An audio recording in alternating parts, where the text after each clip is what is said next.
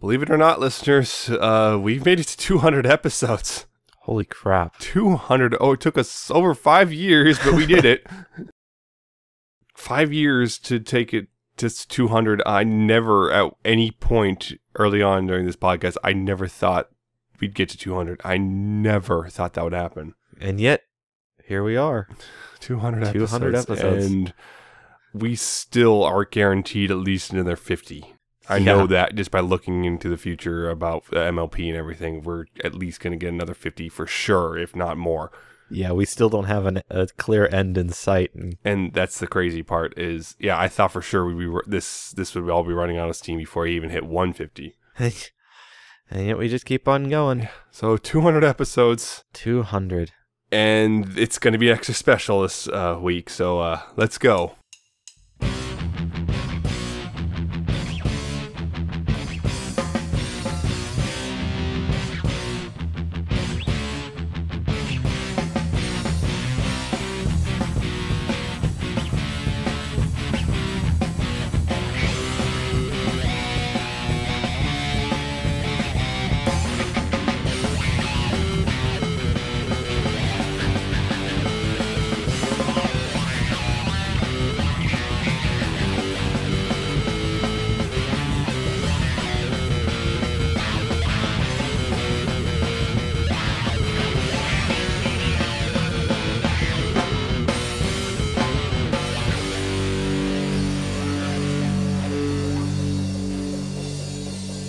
Again, hi, it's Pony4-on-1. Again, episode 200. I'm Nemesis, and joining me is Alcatraz, as always. As always. 200 episodes, and this one is going to be extra long for multiple reasons. It's, it's a big milestone for us, but we've also got, of course, news as usual. We got a comic to talk about, a brand new Friendship is Magic series. We've got, of course, Once Upon a Zeppelin. And at the very end, we have a movie to talk about. We could go very long into that. Yes. And of course fan content, but before the movie. Yeah. We're going to do fan content before that for spoiler reasons. Yes, reasons for that.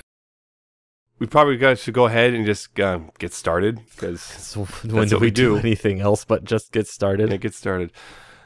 The news. If you want to follow along with it, go to pony4on1.libsyn.com/show notes. Again, it's spelled LIBSYN. All the links are there. So let's go ahead and get started. Convention news. C Bronies has announced Nicole Oliver for the May 2018 cruise plus 4 new sponsor tiers. And Everfree Northwest has put up their 2018 site. Yep. It's a bit of an improvement over the old one. A little bit of an improvement, yep. In fandom news, Two Snacks has released an update video regarding his next 2 Best Sisters Play videos. They're going to be smaller scale than the Fallout 4 one. Yeah, that was a long one. But apparently the next one will be releasing by the end of October. And then the next one probably in December. So hooray. And based off some of the stuff he was showing, I suspect I know which Best Friends episode he's going to use for it, and it's going to be fun. Oh boy. Star for Light devs have posted some concept art and other updates for their game. If you remember, this is the very Limbo looking game. It's not Limbo. I know they specifically said it's not Limbo, but it's a very interesting concept art. And I'm trying to remember what the other stuff was. I believe they're looking for. They're looking for animators, an animator. They have a monthly journal and Patreon changes and Discord server. Yeah, all that stuff. Fun stuff. And here's an interesting thing. DHX Media is apparently putting itself up for sale or possibly a merger. Yeah, it is definitely interesting. Mm-hmm. Apparently this has been a thing for a while. They've been looking for a way to do this stuff. Let's see. I mean, yeah, they've been... It's kind of weird because it's like, I didn't realize they were trying to do this for a while. But we don't know how this is going to affect MLP at all. Hopefully it won't affect it at all. I mean, it's one of their... if not the biggest thing that they have. But it's also licensed to them. Yeah, it's not owned by DHX. It's owned by Hasbro. Mm-hmm. So it's possible Hasbro would just say, okay, fine, and then pull out and just give it to Boulder. It could be. Or they could leave it with whoever gets DHX if they're still doing animation. It depends on a lot of things. Yeah, so it's really hard to say what's going on. The ponies ain't going anywhere because of this. That's not something we really have to worry about. They're not going to let their biggest thing go. One of their biggest things just disappear. Unless they have to. Doubt that's going to be the case. I'm pretty sure they have other options. Again, like I said, it depends on who buys them or merges with them. It could be Hasbro doesn't want to work with them for whatever reason. It could be a lot of things. Yeah. Anyway, so we'll see what the future holds. Yeah. Merchandise news, though. Baby Hippogriff toy named Fluttercloud has been spotted, but this one is completely different from a previous Fluttercloud spotted. That was also a Baby Hippogriff. We just have multiple Baby Hippogriffs named the same thing. Sure. This is not confusing at all. It's fine. This is fine. A Finnish site listed some new blind bag toy sets and the new Equestria Girls dolls, which appear to be slightly different from the initial reveal. Mostly in clothing, but not anything else. Right, yeah. Yeah, so little blind bag toy sets. It's just the blind bags, but with some extra accessories, so it's just interesting. They're kind of neat. Yeah. The Gameloft MLP game has received another movie-themed update.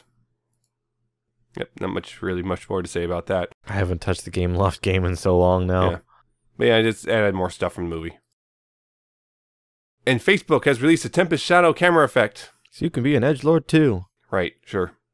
Do that. And Ponyville Mysteries, Riddle of the Rusty Horseshoe is out. Where's my rusty horseshoe? Yep, that thing.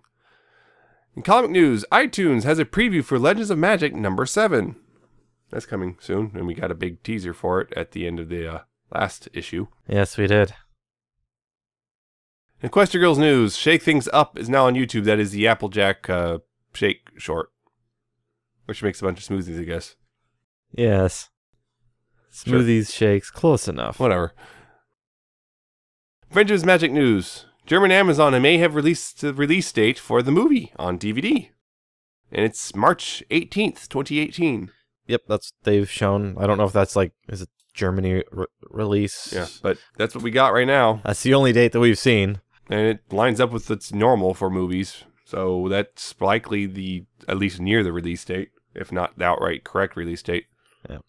We'll just completely ignore the leak. Because the movie got leaked. Yeah. Uncommon Bond may be airing early in Canada. Right, this bit again. Yes, we'll find out shortly, but might not be relevant soon. We'll get to that in a bit. Animation World News has an article on the cinematography on the movie. It's actually, if you're interested in that sort of thing, you probably should check that out. Actually, not News Network, sorry. Animation News Network. Animation World Network. Yes. We all screwed it up. Everything is wrong. But yeah, if you want to check that out, it's pretty interesting. Also, I believe there are a couple spoilers in there maybe, so be careful though. Yes, be careful. And various movie box office predictions are out, and the movie has taken a roughly $3 million on Friday with another $290,000 on Thursday night.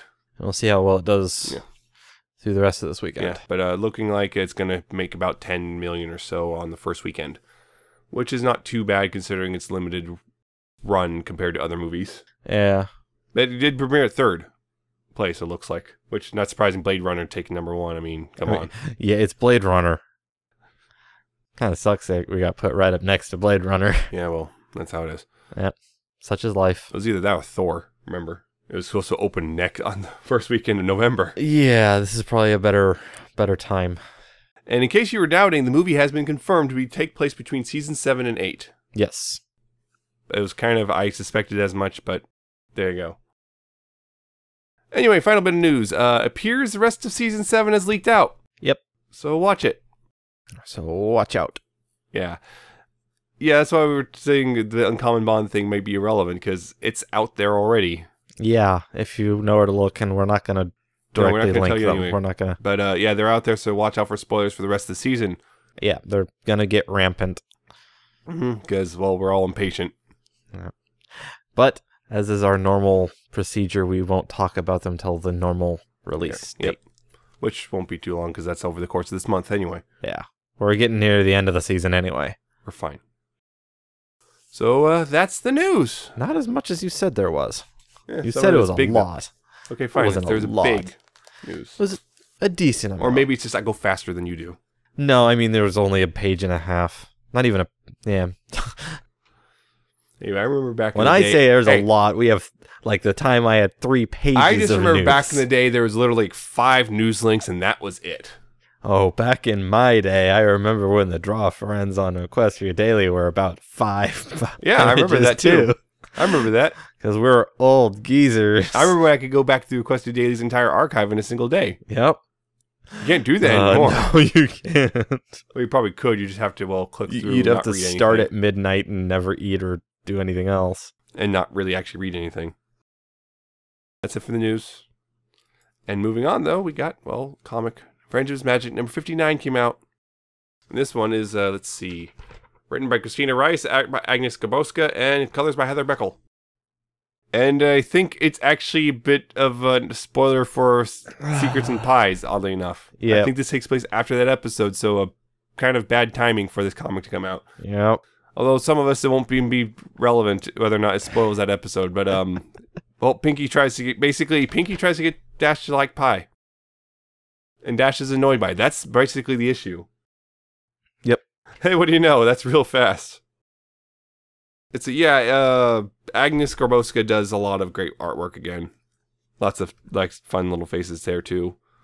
Pretty good from Pinky because, that's what you do with Pinky. You stretch her out and squish her because she's cartoony. Yep. Yeah, it's kind of a fun issue, but not a particularly great issue. It's fun. There's not a huge amount of meat to it, though. Yeah, it's mostly pie. Right, and they never did get into the savories. Oh. But it's a fun issue. It's just nothing really huge to it. It might be a nice companion to the episode about the same topic, but beyond that, there's not really a whole lot to talk about. It's kind of a fluff thing, really. Yeah, it's not bad. I didn't think it was bad at all. It's not bad. Not a huge amount of meat to it. Yeah, and not the pie thing. You can have meat but there's and stacks and stacks and pies though. Yes. I did like the bit where it's just AJ just like, nope, I'm out. Nope, I'm out. Don't leave. Don't leave me with her. Yeah, it's fine. It's okay. I guess it might be worth the $4, but it's fine. Barely worth the $4, I should say. That's probably a good way to put it. Barely worth it. But it is worth it. It's worth it, but not super worth it. Don't go crazy trying to find it. Just if you do find it, or you have it already ordered, you'll be fine. But otherwise, it's pretty basic, all things considered. So that's the comic. That's the comic. So now we move on to Once Upon a Zeppelin. So as a quick synopsis. Twilight's doing some prison duties, and she kind of is bored and kind of overwhelmed. And then turns out, oh, hey, her family wants a vacation on a cruise, and they invited her, but so she goes, right? She goes, and there she are. She wants to plan out everything for them, so they're all having fun. And then, everyone's acting weird, and they keep giving out weird information about her over the announcements stuff, right? Interesting. And then turns out she goes to confront this announcement person, like, what the heck is going on? And then it's Iron Will. Oh no! Yes, and turns out he sold this cruise as a cruise with a princesses type thing with Twilight and Cadence. And apparently that was part of the contract that her parents signed without reading. And so Twilight is kind of annoyed by this and decides to compromise in that she'll do all the princessy stuff if her family can do their things. And, turn out Twilight's not really enjoying it, including the fact that a fan won a prize of spending the day with her. A fan who's doesn't know the concept of personal space. But so she's doing all these things as a princess and not really enjoying her. Family's kind of noticing and trying to get her to, do stuff. And then finally Twilight gets really upset because she misses a big event she wanted to see, and then she explodes at everyone. And Cadence gives her talks to her a bit, and Twilight kind of apologizes, and Iron Will abandons ship after he gets caught, and that's it, more or less. More or less. I really enjoy this episode a lot, quite frankly. I expected you to. Oh yeah, I got a lot of things I wanted out of this episode, quite frankly. So, yeah, it's a really fun episode. I think. I thought it was fairly enjoyable. It was good. It was a good episode. It's not like some other ones, but it's really good. Yeah, it's a Twilight episode, so you have to like it. You're biased to like it, so of course you liked it. Yeah, But it was a good episode. Get a lot of Twilight episodes anymore. We don't, and it is nice to see Twilight get an episode. Yes, it's where very it's nice. not. Well, I would say, because we get this whole Twilight's a princess now, so she has to be like a princess. This is kind of what this episode is, but in a different way. Yeah, it's an interesting take on that sort of thing. It was written by Brittany Flores, a new writer, I believe. She hasn't written anything this season. I don't see her name on any other season. So yeah, she's a brand new writer. Yay, new writers. Doing well. Yeah, she did a very good job, I think. I really liked a lot about big thing about this. Yeah, this addresses I guess some stuff about Twilight's princessiness. She does have official duties. Yes, the official duties like the beginning. She's got like a gigantic stack of paperwork that she's signing. The worst part of being official anything, paperwork. And first, she's just going to skip this vacation with her family because, well, she's got work to do, and Spike convinces her to do otherwise. It's like, I'll take care of it, go. Yeah, and at first she's resisted because, well, I can't just go without you. Which does make sense. Because you're a family, too. And then he's like, no, I can do this. And it's like, oh, good. I'm like, for once, that's one, boom, get Spike out of the way quickly. Spike did something good. It also gets Spike out of the way, which is good because often anymore, it's like you get Twilight, it means you get Spike automatically. So he's out of the way pretty quickly, which is yay. We get Twilight's family, not just Shining and Cadence, but her parents are there, which is great because we finally get to see them more fleshed out. That's been something I've been really wanting. We finally got it. Yes, more of Twilight's family. We've always wanted more family stuff. Yep, and we got it. And so literally the only parents, actually I think that's pretty much everyone now. Yeah, I mean, here we got more of Twilight's parents. We now have basic personalities for pretty much all the parents. Yeah. They'd hit them all finally. Yeah. Even the dead ones. Yeah, even the dead ones. So, yeah, that's a big thing for me was I've been wanting that sort of thing for a long time and this finally delivered on it after many years. Yep. Because we saw them first way back in Cutie Mark Chronicles back in season 1. That was the first time we ever saw them. The first time they spoke was in season 6, and they finally are here. Although, speaking of things like that, they have different voices this time. Yes. That was kind of a weird thing, because I know in the season 6 premiere, they were voiced by Tara Strong and Andrew Francis, and this time it was, let's see, Patricia Drake did Twilight Velvet, and they addressed her as Twilight Velvet here, and Charlie Demers as Nightlight. So yes, those names are official. Those are official names. Hooray! Nightlight and Twilight Velvet. Twilight Velvet, Nightlight, yeah. Yeah, so those two did those voices. Zach LeBlanc is back. Yeah, Zach LeBlanc was back as Star Trekker, the creepy fan who won the grand prize. He was unintentionally creepy. Yeah. It's one of those, he wasn't trying to be creepy, he's just super nervous. Yeah, and Trevor Duvall reprising his role as Iron Will. Yep. That was the thing was, yeah, she didn't know what the prize was. She just thought she was there to draw the prize. No, you are the prize. You are the prize. Oh, no. Oh. Yeah, so the guy was didn't understand the concept of personal space. Yeah, like particularly during the bingo game. Jeez. Yeah, man, he is fast. I did like that. That was really nice. Nice camera work there with the real super close ups, just to emphasize just how disturbingly close he is. Speaking right into the ears. Yep. Right into making her back up. Of course, yeah. That was yeah. He just came to the that sort of thing. Yeah, it's a bit interesting. This whole episode, it kind of showed like what it's like the to dark be a side guest, of fame, like a guest of honor at a convention. The dark side of it, anyway. Yeah, the bad things. Although let's be honest, with a convention, you know exactly what you're getting to. You know, it's not like they trick you into showing up. Like they trick you. Yeah, it's one of those. There's a contract that's completely filled out that people actually read. Yeah. Before they sign it. If someone offers you a freaky vacation, why would you question it? Well, here's an example. Nothing comes for free. Yeah. I mean, we've all gotten those free offers for stuff in the mail or email or whatever. Free if you do this. What a free iPod. If you sign your soul away. It's fine. But yeah, so it's kind of it's kind of interesting. The parents just kind of they just get a vacation. They won a contest they don't remember entering, which is that's a little worrisome there. That's red flag number 1, and then 2, they just got a contract, which is red flag number 2. And 3, they didn't read the contract. Yeah. Always read the contract. Always read the fine print. Who reads the fine print? Well, your daughter does. She'll read it 3 times, at least. So yeah, it was interesting. Is also the parents' personalities. Not quite, I think, what a lot of fan people were hoping for. I think. I had no expectations. Yeah, I've seen some establishments of Twilight Velvet's personality specifically. Kind of, I know when a lot of people go with the kind of the really wants to be a grandmother type person. Oh, yeah. Why aren't you married yet? Where's your children? Huh? I want grandbabies to spoil. That sort of thing. But yeah, she's very adventurous apparently. She likes doing stuff like going over a waterfall in a barrel. Whereas her dad likes things like bingo because they're nice and organized in little boxes. It's like, well, we know where Twilight gets that. That's her organization. We know that part.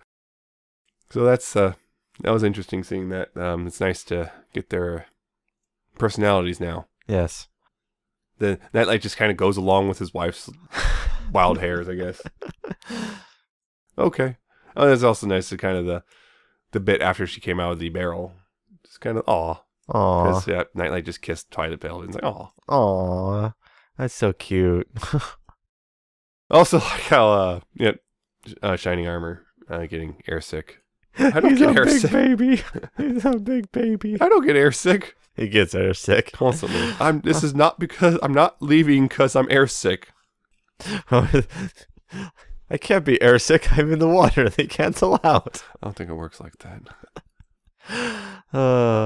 Yeah, I love that. Just he's trying so hard, and of course, even Kane is being kind of understanding and stroking his ego. It's like, yeah, see, I think Flurry Heart's getting airsick. Could you take her down below? Because I know you don't get airsick. It's like, give him the opening so he can take it without ruining his ego. Yeah, I like that. Yeah. Yeah. Also, it's again Iron Will though. Kind of, I was glad Iron Will came back. Like, you hear his voice, like, oh, that's Iron Will. Yeah, we haven't seen him since season 2. Yeah. So it's nice to see him back, because he's a fun character, I think. Yep. He was a lot of fun. I know those does cancel out some of the comic stuff he appeared in. Oops. Yeah, I do like it that he is just straight up just really good. He's almost a con artist, but not quite. Everything he's doing is technically legal. Yeah. It is legal. He's just really good, I guess, an entrepreneur with loose morals. He'd be really good at selling used cars. Yeah, that's what he would be. But yeah, I just like it just because his whole thing is just, I just love everything about it. He's just selling everything. I also like his exit. That was the best. Nope. Off the edge. He just jumps off the edge. No refunds. I love that. That was one of the best parts of the episode. Nope, I'm out. But then, of course, he's just parachute with him in a pile of money. Yeah. Who do you think you are, Scrooge McDuck? Probably.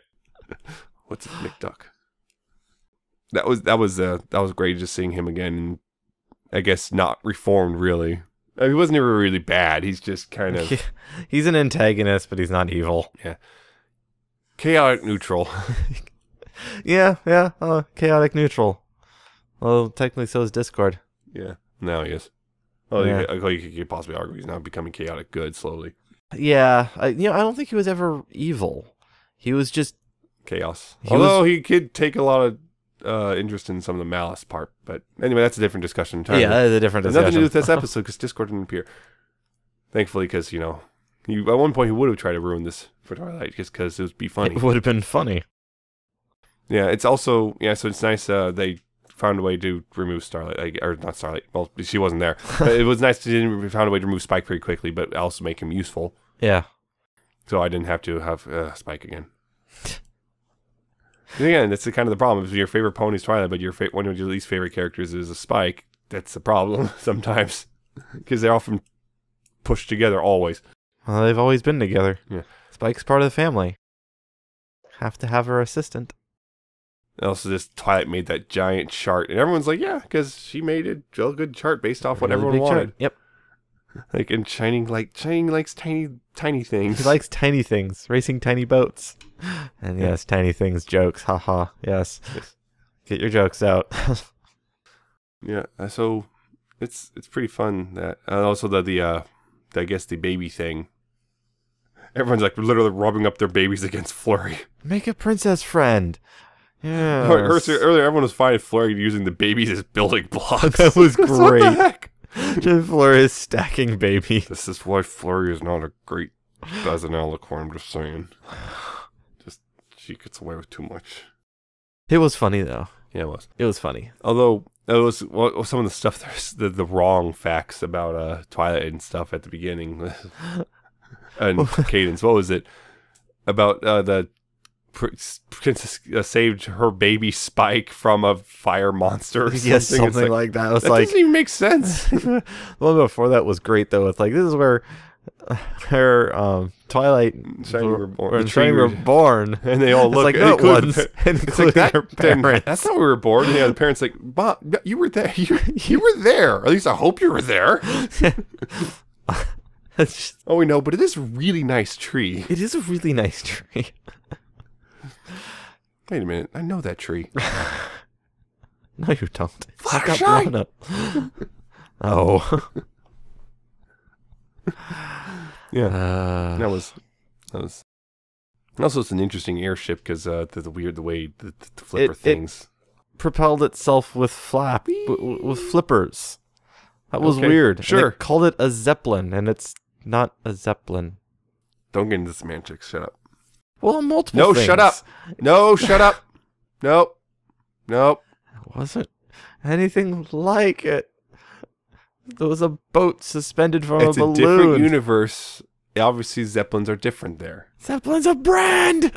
Obviously, Zeppelins are not a brand. Zeppelin is a brand. Or that brand is a brand. Name. It's a company. Or it is a company that made armored blimps. Or maybe in that universe, Zeppelin is a brand that's totally different from the one here. You ever think of that? No, you didn't. I did. I just didn't want to accept it. Well, accept it. Accept the fate. If I have to accept that, then you have to accept other things. No, I don't. Yes, you do. No, I don't. It's a totally different thing. It is cool. I did like seeing more airship stuff. I really like airships. Yeah, it's interesting how airships are a big thing right now. Yes, airships kind of a big thing. Franchise. Considering what we'll be talking about later on. But yeah, I enjoyed it. It was pretty cool. And yes. Star Tracker. Oh yeah, also the goat was there at the end. Oh yes, the goat. The goat assistant. And he ate a pineapple. Just bit right into it. Just like Luna. Is Luna part goat? How was that for some fanfic fodder? I love the crunch. Yeah, there was also the thing that Twilight wanted to see. Luna Bay. Yep, at Luna Bay. Yeah. Thing at Luna Bay, which is listed on the big map. Big event with the shooting stars and the sunset and everything. The Northern Stars, not the Northern Lights, the Northern Stars. The Northern Stars shooting. It looks like the stars are shooting out of the sunset. Yeah. Which is interesting how that one works. Yeah. How does that work? It's like Luna raises the sun, but fanfiction always tends to make, Luna doing this.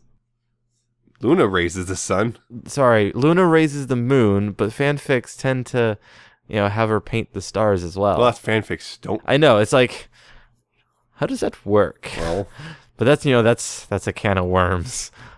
Celestia raises the sun. What about all the other stars in the it's galaxy? Kind of interesting. Also, one thing that was nice was Twilight was she does this a lot where she sacrifices herself for the sake of other people's happiness. She does that a lot, and this is another thing. This is a case where she kind of goes to a point of she's really missed something she really wanted to see, and she got pretty upset over it.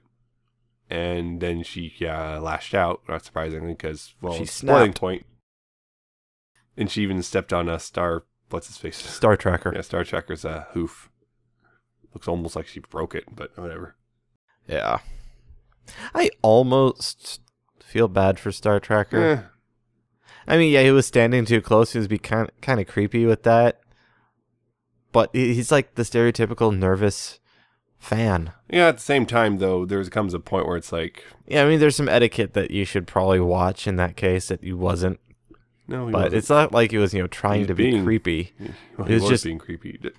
There comes a point where, though, I would say that just because you're not trying to be creepy doesn't necessarily. Well, it doesn't mean he wasn't, but it's like. I just say it doesn't really excuse. That's why I said I almost feel sorry. Any way, I almost feel like they should just toss him overboard. That's a little bit too much. Yeah. I mean, think about it this way: if you want to day at a convention with Tara Strong, what would you do? Hover hands all day. You'd be creepy because you don't know what to do. The hover hand's kind of creepy. That's not all day. You know, that's what you do when they take a picture together. Hover hand because you don't actually touch. Yeah, but I mean, how would you react to you get to spend the day with Tara Strong? Imagine. Honestly, the way I would, if I would be nervous, the thing is I'd be nervous like if I'm 5 feet away at all times. That's how I am.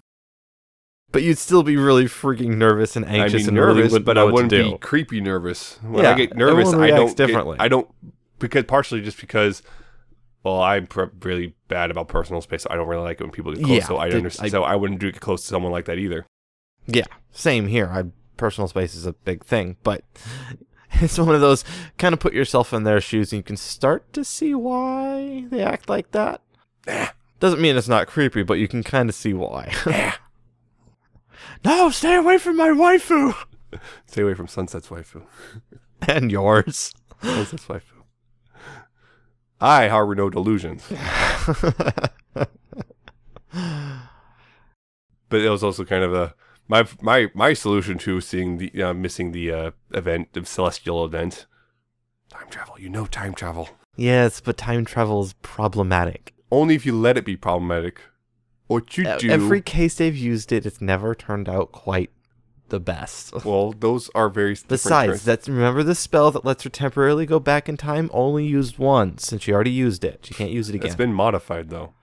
Starlight modified it, and you see how bad that went. Yeah, all she has to do is go to, like, a place in Luna Bay, or it's all isolated, just look at it, and okay, she's gone. No, you really want to get into paradox theory? No. Butterfly effect? You say it's isolated, but... It wouldn't really affect things. You say that. You're trying to make things worse than they can because be. Every time someone says, well, it won't work, it always does. It doesn't have to be every time. It doesn't have to, but since when has it not? Your favorite movie trilogy is about it going wrong. But then correcting it. But it still went wrong. Yeah. So? And then they corrected it, and it didn't quite go well, and they had to do it again. So? Doesn't mean you stop just because it went wrong once. Keep trying to get it right. Or you destroy the timeline wanted to. Or you end up, learning the war games lesson. Becoming your own grandfather. You end up learning the war games lesson. Just don't start. Or you just become your own grandfather. Whatever. Everything's fine. Everything's fine. No, it's not. That's Futurama, though. No. That's where it was. Futurama is where everything went exactly as needed to because of time travel. Fry had to become his own grandfather because that's why he altered his brainwaves so he wasn't affected by these invaded aliens when they came in, and therefore he was immune to their effect. He was immune to their effects, and thus he was able to save the planet because of his messed up brainwaves because he's his own grandfather. There. So you want Twilight to become her own grandmother? No. I'm just saying I just wanted to be able to see the celestial event. And I'm pretty sure it would go fine. But you're convinced somehow it won't. Just saying, time travel's not the solution to everything. Well, it could be the solution this time. Or there's a rewind spell, because it was very recent. Rewind! Rewind. Then we have a Max and Chloe situation. Do you really want that? No one has to die. You're not trying to prevent someone's death. You're just trying to see a celestial event. Oh yeah, this with the little boat race itself. I remembered it as was shining in I was going shining in Twilight, and then shining in Twilight. Yeah, and wow, Twilight Velvet was really ecstatic about that. Woo, let's go! Woo! It was fun. It was fun. Yep, that was because Twilight Velvet is adventurous. Her and Dash would get along. Turns out they're kind of interrelated. No, Dash is dead. No, they're not related. They're distant cousins. Oh no, nope. It's just like Pinky and Applejack. Nope, that's not even confirmed. Besides, that hasn't stopped the shippers. Well, the apple pie was never particularly proper to begin with. True, but yeah, who knows if Twilight got her organizational side from her dad? Yeah, She might get a little bit of the adventurous side from her mother. Though she doesn't express much adventurous side. No, not really. I don't know. She might find it within She does occasionally. Especially when Dash Like helps. she went off the schedule. Oh, no. That did happen. She went off the schedule. They got ice cream. No, that was kind of funny.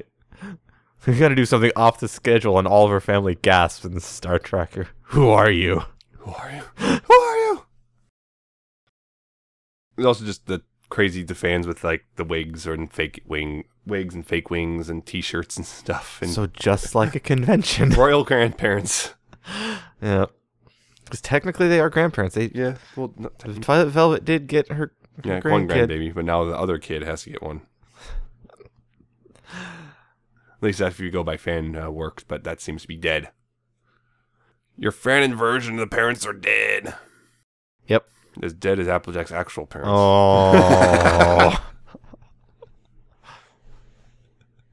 Womp womp. Alright, so yeah, that's all the parents though, which is great. Yep. They're all fleshed out in some way or shape or form. Anyway, this episode, it was a lot of fun for me. I really enjoyed this one. This is probably one of my favorite episodes of the season. Not the best, obviously, but one of my favorites of the season for sure. Yeah. So far. For me, it's probably going to be like upper mid-range. Right, sure. It was a good episode. All the Dash episodes are terrible. All of the Dash episodes. Well, then this one's apparently the worst then, if you're going to say that. But no, I did enjoy it. It was a good one. It's not a huge, other than the parent personality, wasn't a huge amount of meat to it. But a lot of good moments in it. It did have a lot of good moments. Iron Will's the best. Iron Will was pretty cool. No refunds. No refunds. Just like this podcast, no refunds. Not like they paid to be here.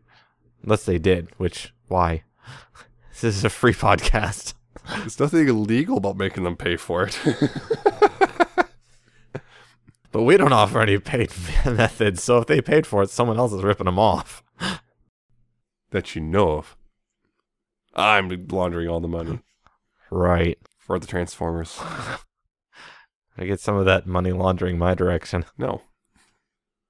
Anyway, yeah, great episode. I really enjoyed it. It was nice to see Twilight in the leading role again, and also getting her parents fleshed out and everything. So, yep, that's that for the episode.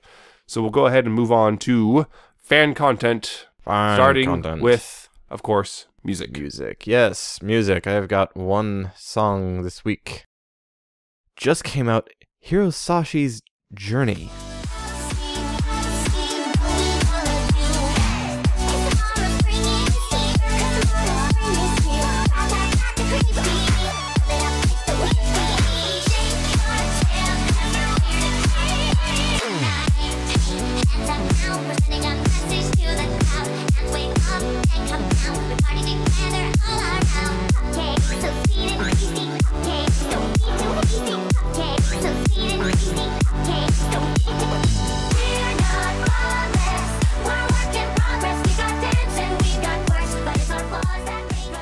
Hirosashi hasn't put out a song in years and popped back up with this one, and it's pretty good. It's a really nice mashup of a whole bunch of show songs all put together with their own little bits that he tied it all together with. It goes from like the oldest to some of the newest songs, maybe even newest. It goes from Giggle at the Ghostly it's got in there, which is the first song, right, to, I mean, it's even got We're Not Flawless mixed in there as well. Little bits here and there of all the different stuff. Well, I wouldn't say it was in order, though. Oh, it's not in order. It doesn't go from oldest. Because, like, Cafeteria song was very early in the song. Yeah, I mean, it opens up with an Equestria Girls song. Yeah. So, yeah, and like I said, it's even got Equestria Girls stuff in there. I think the mashup was really well done. Because it's hard to take all those different kinds of songs and get them to work together, and I think they pulled them off. It's not super bouncy, but it's not, pretty calm. Happy, though. Yeah, it's happy. It's happy, it's mellow, and yeah, journey. It's basically this idea of the journey that we've taken. Yeah. And I think it has that feeling to it. I really like the intro. It's really airy and stuff. And also, yeah, the songs are really nicely blended together. There's no real obvious, like, oh, jump. Yeah. Type stuff. I mean, it obviously goes between songs, but it's not like sudden and it's not weird. hard cuts between them or anything. They flow well together mixed. really well. Yep. That's what I got. One song. One song. Anyway, fanfics. Yes. An update. First off, Enchanting Kingdom did get a new chapter. It did. Twilight did not get sick, for sure, definitely. Twilight definitely did not throw up. That did not happen. Shut up. It did not happen. Did not get sick. And she also did not, scarf down an entire massive cake. Did not eat an entire... in an undignified manner. But yeah, it was just more about that sort of stuff, and kind of clearly Rarities has some sort of issue that Twilight's trying to get at, because it's clearly affecting Rarity. Yeah, they're both have their thing. Have their things, and they're not Twilight telling definitely each other did not their accidentally things. walk into a door either. Oh yes, that didn't happen. Yeah, it's it's an early chapter, so still kind of setting things up a bit, but it does start establishing some of the stuff that's probably going to start popping up in the future of the fic, and really when the story really gets going. It's like at that frustrating stage, that good frustrating, where it's like, I want to know. Yeah. And also, Rarity showed off an old picture that she drew of a Princess Bookie. Yes. Aww. Yep. It's like, aw. I mean, that's the updated thing. But featured fic, I have one. It's called The Worst of All Possible Worlds by TheTimeSword. And it's a, alternate universe of sorts. Of sorts. Or Sunset, in friendship games, she decides to go ahead and go to Equestria to see what's up. Oh dear. And this is when Twilight is fighting Starlight in time. Surprise! Doesn't go well for Sunset, because she winds up in the alternate worlds. Starts off, with the Sombra's... Sombra's world, and then Chrysalis the war. World. Yep. So it's basically Sunset goes there and starts, fixing these things, because, Twilight didn't have time to fix them, because she had a villain to catch. Yeah. So Sunset's kind of in the war there after Twilight shows up, and she's trying to fix things and unite the elements and all that stuff. And pretty interesting. It's also very long. It's also not done. At this point, there are 2 arcs out of, it looks like, I'm not sure how many, but several. Not certain how many. At this point, it's over 100,000 words. I suspect they're at least going to at least 3 worlds, if not 4 or more. But it's pretty interesting, because it's kind of still Sunset's kind of, you see some parts of Sunset with, I guess that self-doubt is still there. That I'm not really part of this, but I still feel responsible and have to fix things. Yeah, it is definitely an interesting take. It's interesting how they do things with Sunset. Also, how they do things with the main 6. Mm-hmm. The different versions of the main 6. Yeah. Because you get to see, how they would be in all these situations, these different situations, how they would be, how they would change, how they'd be different, that kind of thing. It's definitely an interesting take, and I am enjoying it. Yeah, I've noticed this one a lot. I've been keeping up with this one as it's been updating, and I'm just kind of, I wanted it to be more substantial before I featured it. And, it's pretty substantial now, and they just wrapped up Arc 2, and they're moving on to Arc 3, and if you did notice, Arc 1 and 2 kind of very similar in many ways. The author said that from here on out, things are going to be quite different. Yes. So it'll be interesting to see how things are different from here on out, too. Yep. Hopefully it doesn't get hit with the curse of, we never featured it, now they won't update. Yeah, I really do like the different ways they showed off the main 6 and stuff, like how, that's just, random unicorn just shows up and says... that you're the elements of harmony. Who are you? Oh, I'm Suns. And then, even like the bits where, Sunset winds up interacting with different versions of Celestia and having to, I'm not your Sunset. Yep. And it's interesting how, I'm curious how, Arc 3 will go in later ones when she runs into it again. That explains it. It's like, ow. Ouch. Right, because I used to be pretty horrible. So I recommend it. Yes, it's a very long read at this point. It'll just going to get longer, but definitely worth it. It's like I guess all those other fics I featured, which are really long, were really good. Yeah, you do like your long fics. This one, at least at this point, unless they spring on us, no romance. Yes, no romance. No shipping. No shipping. Usually I like that part in the adventure too. Yes. But your waifus haven't met, actually. Ah, that's very... The shipping will happen at the end when they read up. Oh, wait, no. Unless... I don't know. I don't know how it's going to end. I'm not the author. If I was the author, I don't know. But I'm not. So, that's the fanfic. And so, here is where we move on to the movie. All right, so this is the second half of our 200th episode here, and, well, we're going to talk about, as we teased before, the movie. The movie. The movie. It came out. We saw it, of course, because why wouldn't we? No, we didn't. We're just pulling this out of the blue. Right. So before we get into the super spoiler heavy stuff, we're just going to do a quick little thoughts. So just so you know beforehand. If you want to. Yeah, if you want to know. If you want to know what we thought about it. We liked it. We liked it. We liked it a lot. I did like it. It was a lot of fun in many ways. It had fantastic songs. The animation is beautiful. Oh, jeez. It was a lot of fun to go to and see these characters on the big screen, like, for real. And not just as a weird pseudo limited release thing for a spin-off. Yeah. Not like the Equestria Girl stuff. It was really cool to actually see the ponies. Yeah. And yeah, like you said, the soundtrack, the songs were amazing. The animation was just gorgeous. There's a lot of funny bits too. Oh yeah, and like it was just fun. It was a lot. Yeah, it was a lot of fun to watch it. So we would say go see it for sure. Yeah. If you are still on the fence, or like, oh, I'm going to wait for the video. Nah, go see it in the theater. Go see it in the theater. Go see it in the theater. Go be brave and see it in the theater. Yeah. It'll be fine. Yeah, it's worth the ticket price. Yes. Definitely worth the ticket price. Of course, your theater's charging like $20 for a ticket, in which case, whoa. Well, then there's something wrong with your theater. Yeah. There's nothing wrong with the movie. But yeah. Yes, definitely go see it. That's our quick. That's our quick spoiler-free version. Thumbs up, thumbs down version. Yeah, it's a great thumbs up. Yeah, as I guess part of the fan base, definitely seeing it. Yes, worth it. I would say it's required viewing for the fan base. Now that we got that version out of the way, here's the deal. Spoilers from here on out. I mean, we're gonna go in depth. Yeah, no holds bar. Yeah. So if you really don't want to hear spoilers, you have about 10 seconds from now. Seriously, it's counting down. You don't have a lot of time left.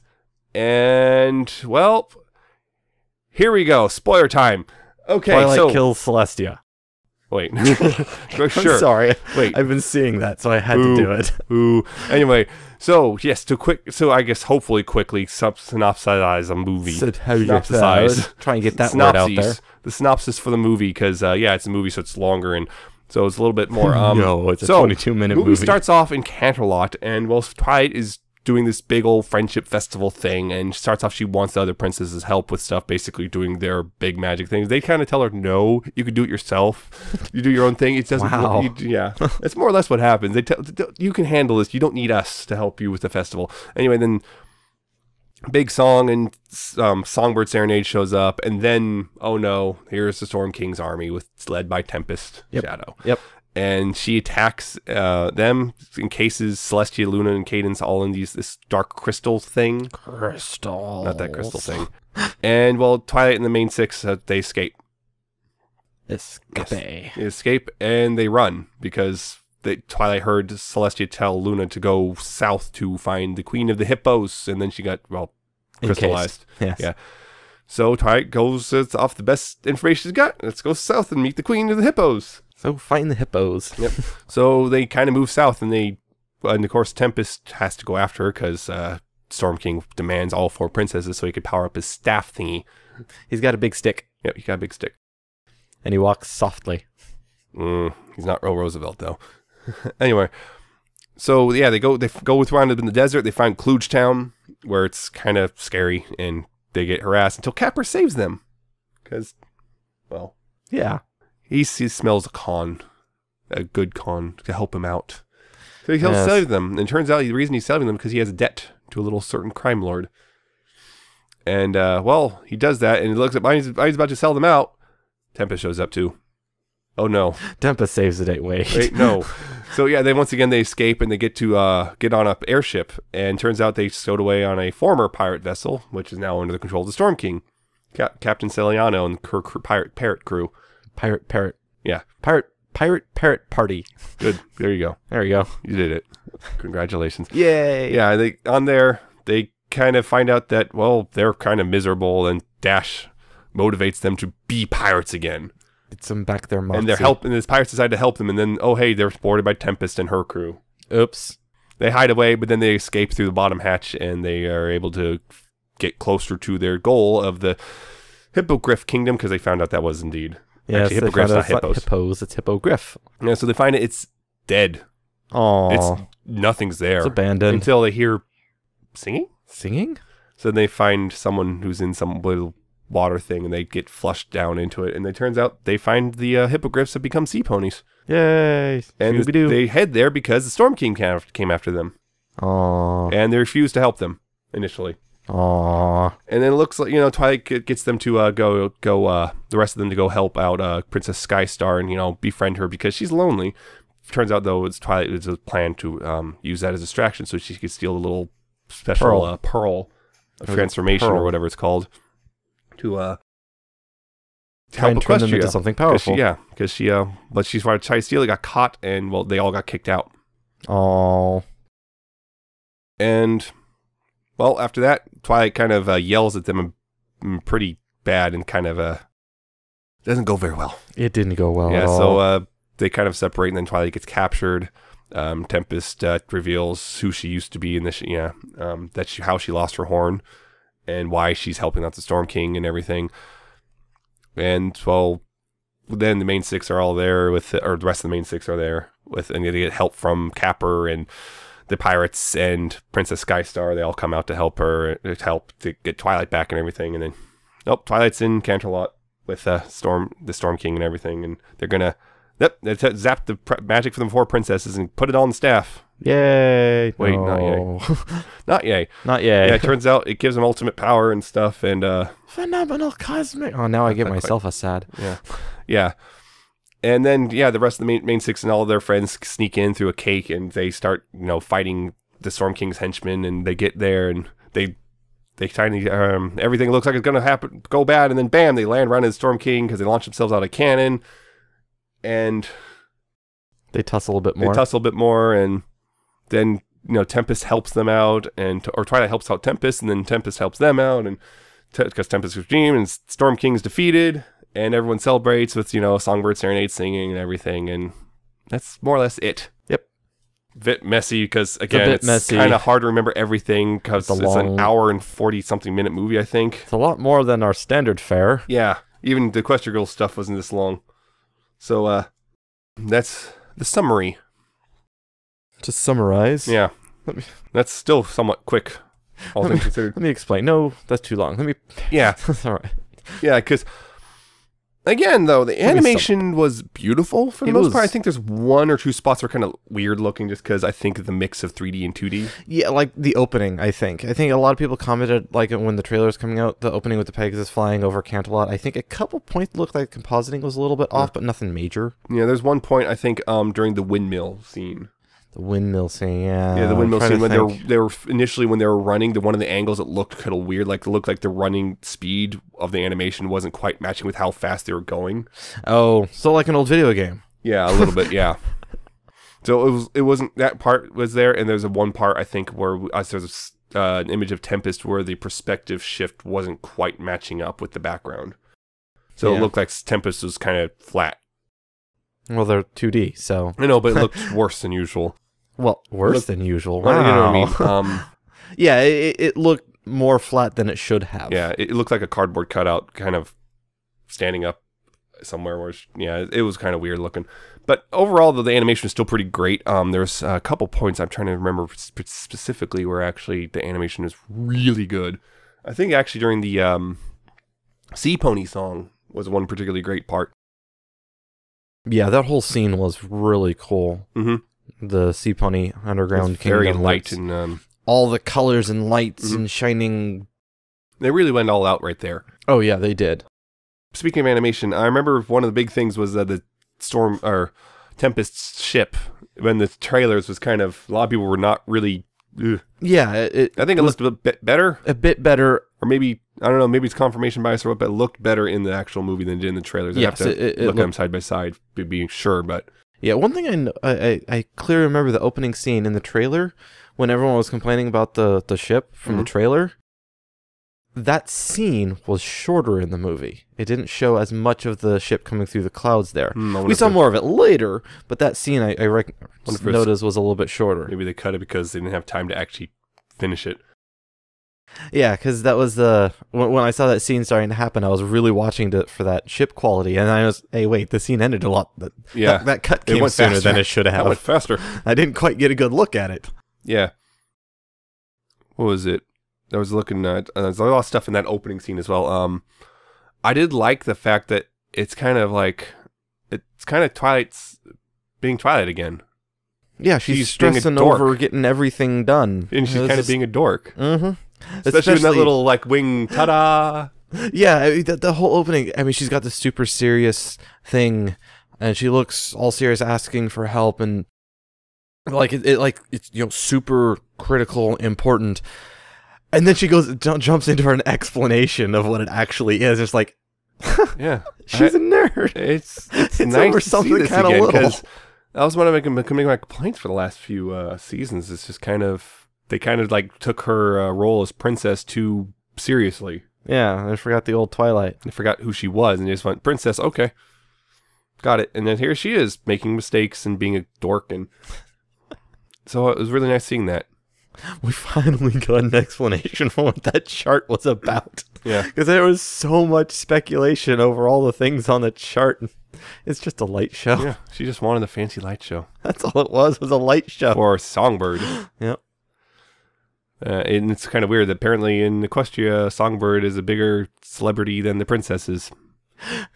Well, that was sort of a joke that Celestia said, but yeah, kind of. Yeah, I mean, look at the real world. How many people care more about celebrities than they do about political figures? Yeah, well, to a degree. Well, there's a difference between being famous and infamous. Yeah, but also horse puns, definitely. Horse puns. Horse puns. That's been a staple of MLP. I'm glad they're still there. Yes. All the horse puns. Oh yeah, in the beginning there was a bit where when they first showed Pinky on screen, they had her make a balloon of discord. Which then deflated. It's like, oh, yeah, you don't get up here. Here, get out of here. Get out of here. Sir not appearing in this movie. Yeah, that was the thing, which they kind of warned us, which is they have to kind of reintroduce us to the characters. Yes, those first couple scenes in the opening was definitely... Quick introduction to these characters. Quick introduction. You could definitely see them going through their standard introductions. You could see what was going on. That they were, very... specific name dropping of the characters. You're raised in a barn. That was a great scene. That was so great. I wasn't raised in a barn. I was just born in one, and spent most of my time. family just have one. Or I was born. Most of my formative years there. Raised in a barn. Dash is just racing by, just keeping drinks of cider as Applejack keeps refilling it. But yeah, I think they did the reintroduction of the characters really well. Yeah, because it didn't drag on either. Yeah, you could see what they were doing for those who were expecting it, but it wasn't obnoxious. It wasn't, just bashing your face with the introduction. Yeah. It was purposeful. It was well done. So they did a good job. And got it out of the way pretty quick before the movie actually started. Yes. What was it? Oh yeah, during that candlelight scene and later in the movie when everyone's enslaved and everything. Lots of background characters and whatnot. We've gotten to see come to see over the years. I saw Sassy Saddles, Moon Dancer, Carrot Coco, Top. the CMC, Lyra. Oh, that was a thing. Carrot Top. I'm trying to think. We saw Big Mac, Bulk Biceps. Oh my gosh, I'm Coco. losing. Oh, Photo Finish. I already said Coco. They said Coco and Sassy were working together. Yep, they're working together, which, little nods to continuity and whatnot. Stuff you wouldn't get unless you've been watching the show all this time. Yeah. And the thing but you don't have to get, so it's not like Halo 4. Yeah. Right. Gotta get my jabs in. Yeah, I guess. Yeah, there's a bit, one of them's a good, could barely get a room in a stable. It's like, instead of a hotel. It reminds me of the ad before the movie. What? One of the ads before the movie. Just keep going. Yeah. Oh, speaking of stuff before the movie, there was the Hanazuki short. Right. That was well animated. It was well animated. Just other than that, it's kind of cute. It's kind of beyond that, though. It's kind of, whatever. Okay. Yeah, sure. If that's Hanazuki, then I'm not interested, I guess. And that's that. It's a thing. It's there, but it's very short, so don't worry about it. There's a couple other things. One day, this is something I noticed. When Grubber pulls out the little megaphone thing to announce Tempest to try the transformation noise from Transformers. Oh. I appreciated that. Yeah. I got that in. I was like, okay, that's great. And it is Hasbro. Yep. Yeah, I think this is something some people are going to kind of find. Some people are not going to be happy about. The princesses being them, they're taken out really fast. Yep. It's like bam, bam, totally bam. Totally useless. Yeah, people are just not going to be, in the show. Yep, people are. There's going to be some people I know are going to be upset about that. Yeah, I mean, you had to do something. You had to get them out of the way somehow. They had to get. There was a couple MacGuffins that I was noticing, not huge MacGuffins, but noticeable that they were MacGuffins to deal with problems. That I did notice, but I think they did handle them fairly well. Yeah, there's a couple things like that. Yeah, the other thing was Twilight was about to be captured, and that was cool, kind of neat. Derpy saved her. That was a thing. Yeah, they specifically like there's your big Derpy thing. Here you go, happy now. Yep. Yeah, and then she didn't appear for this movie because she was frozen. Well, she appeared at the end again. Yeah, until then unfroze her. Yeah, so there you go. There's her big cameo. There you go. I think she even talked briefly.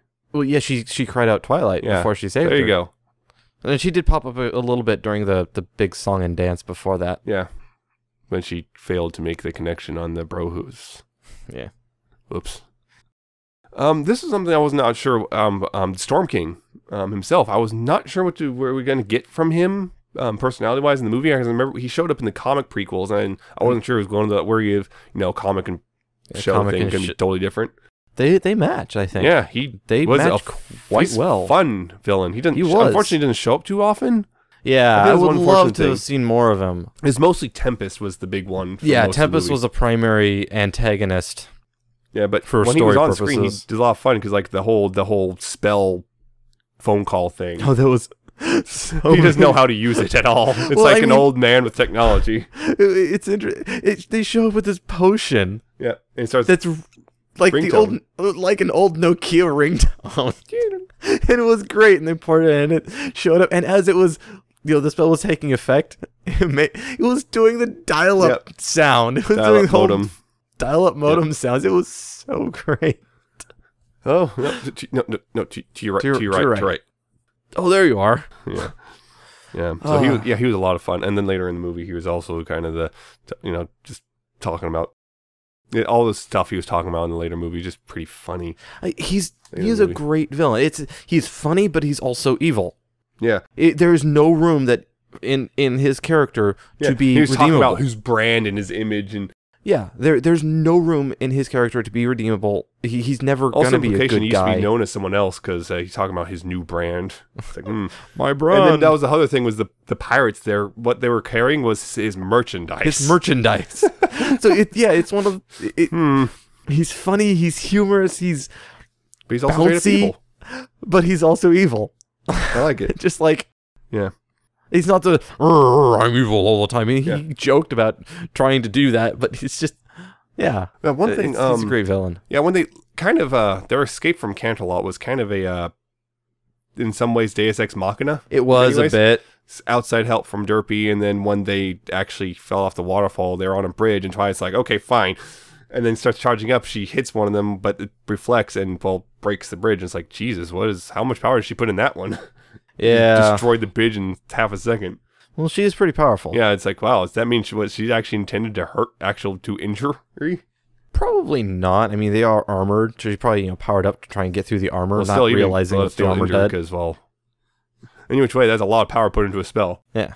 Or the bridge was already weakening. Any which way, I'm gonna go with she was actually willing to go that far if it meant stopping invaders. Because, when you got an invading army, you don't really kind of who's made it pretty clear they're not going to listen to reason and diplomacy.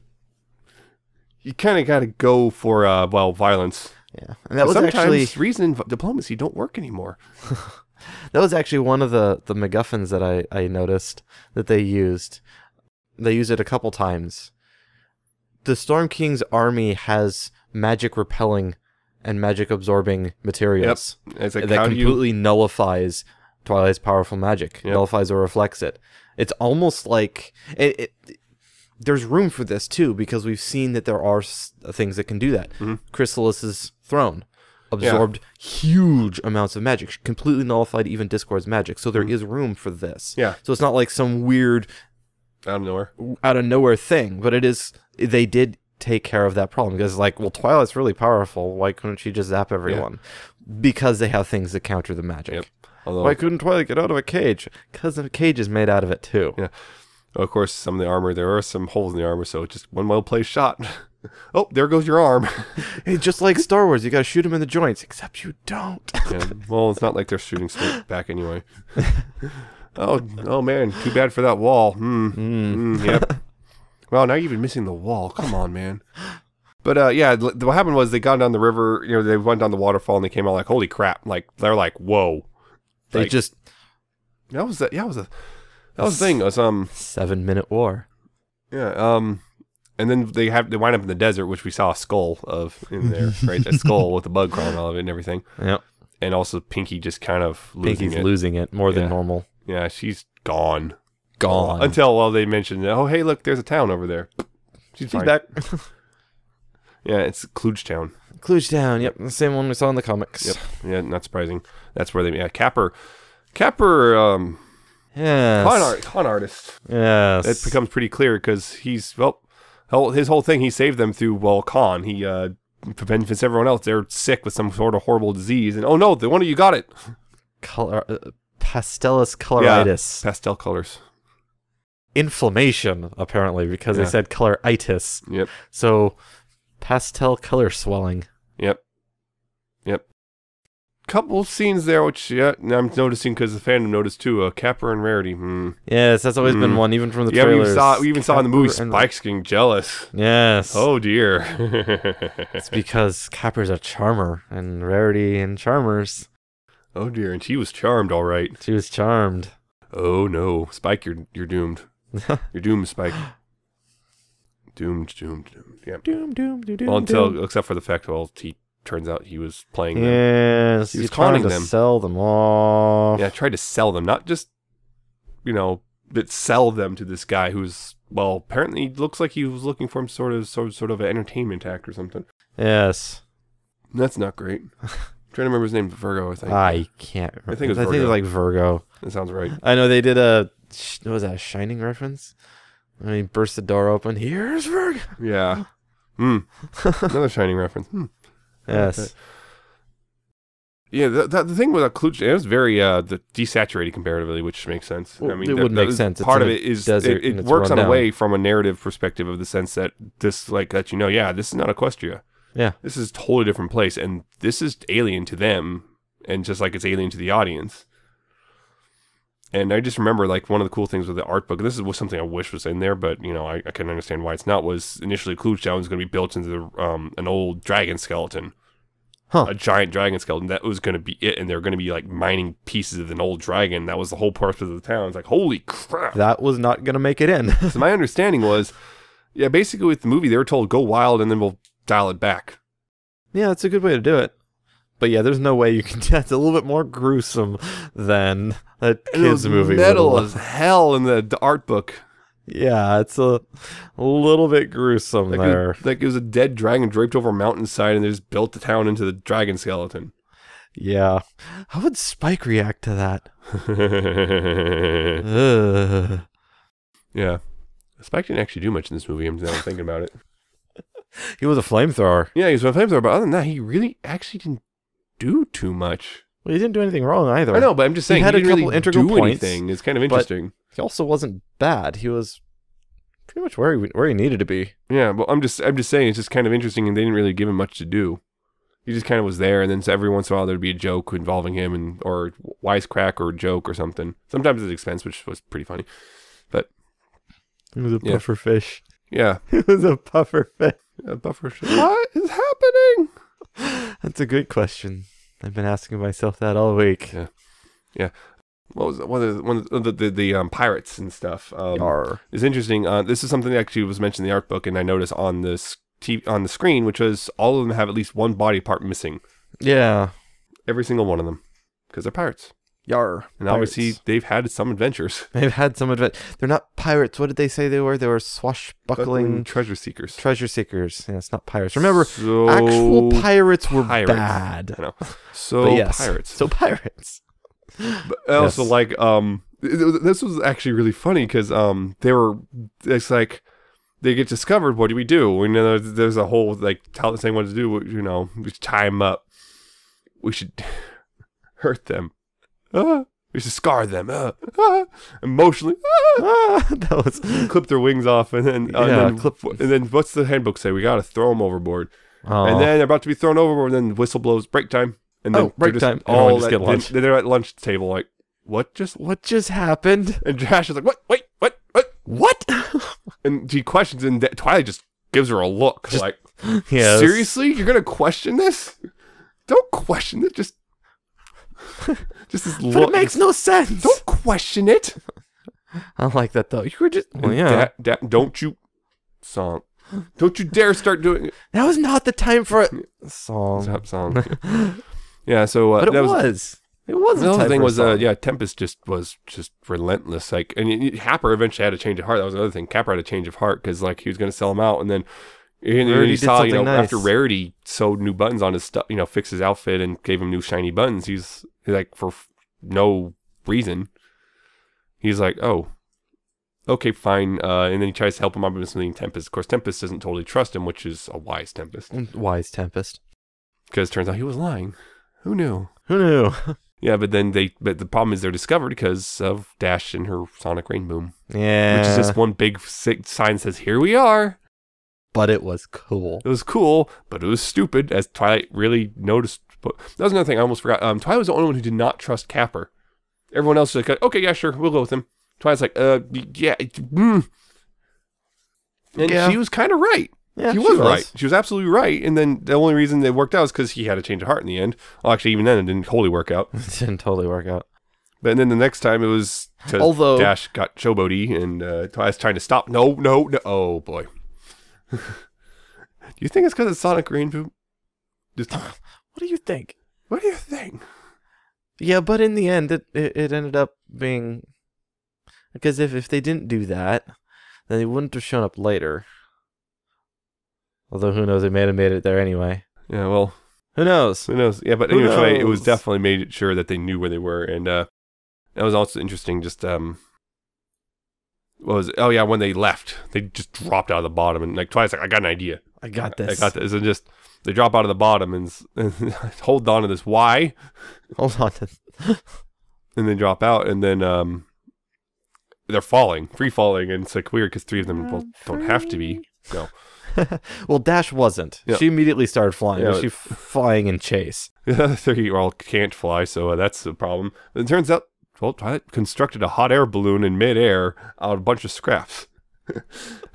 Constructed this suit of armor in a cave out of a box of scraps. I was waiting for that. She's Iron Man. She's Iron Man, except with a hot air balloon. Yeah, there were some great scenes in that. Like when she got it constructed, we got to fill it with hot air and just grab a spike, light them up. Yep. Or when putting everyone in the basket. She grabbed everyone with magic, and then Dash was just flying, grabbed Dash with magic, and Dash was like, ugh. Oh. And just grump. It's like, really? Grumpy Dash. You didn't have to. After what Dash pulled. Yeah, but Dash was back out immediately, getting to push the balloon. Oh, there was one thing that was really cool. It was a really cool shot after Tempest blew up the pirate ship. And it was a really cool shot because it was not a direct shot of the pirate ship, which also, by this way, it was also at this point the flared out feathery things. Yes, that was so cool. Yeah. What we saw was a reflection in the water of the ship being blown up. Yeah. And that was a really cool shot, just exploding. It's like, oh, geez, are they dead? Well, no, they can't be because they can't. It's a kids' movie. Well, no one can die. It was more or less because we've seen the scenes from them at the end, so we know they're not dead. But still, it's like, dang. She just blew up the whole ship. Mm-hmm. That was interesting of itself. Which is sad because I like that ship. Oh, well. That's why I have a toy version of it. Yeah, it was a really cool shot, though, with the water reflection. It was. But yeah, that was the flaring of the whole song through that, with Dash's song. What's the name of that song? Awesome. Time to be awesome. Time to be awesome. I think it was awesome. I couldn't remember the other ones. It was a great song.